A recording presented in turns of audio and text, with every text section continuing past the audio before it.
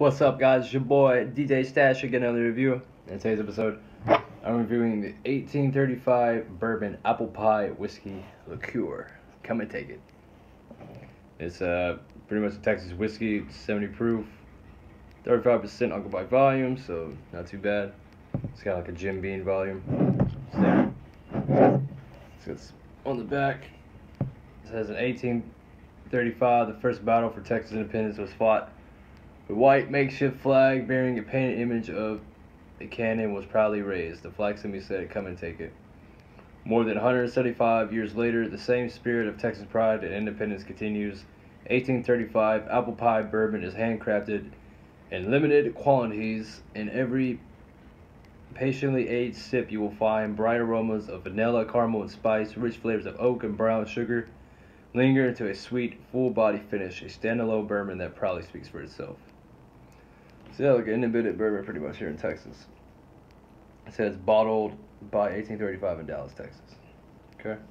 But yeah, this is like on sale on spec, so that's why I picked up with that apple cider OG beer.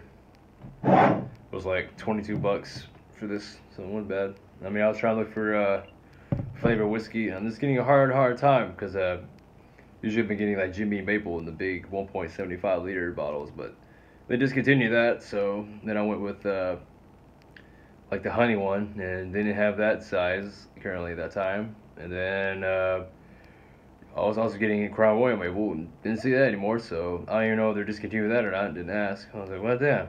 But then I saw this. I was like, it was cheap and it was apple pie flavored, so see what we get into it. Hopefully this will be good.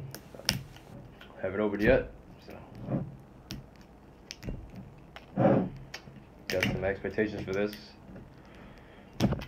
So hopefully it'll be pretty good.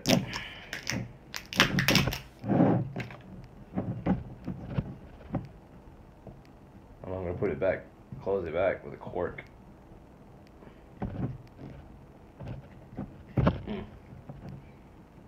There we go.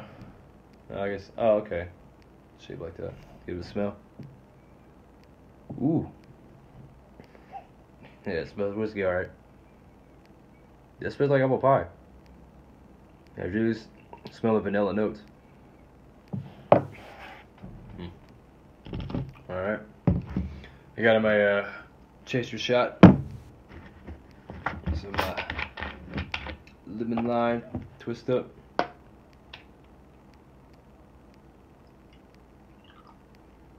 Alright. Pour some in here.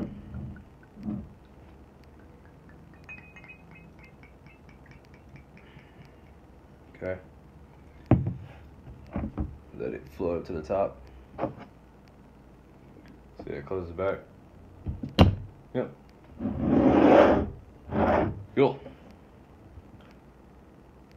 Alright, guys. 1835 bourbon apple pie whiskey liqueur. Cheers.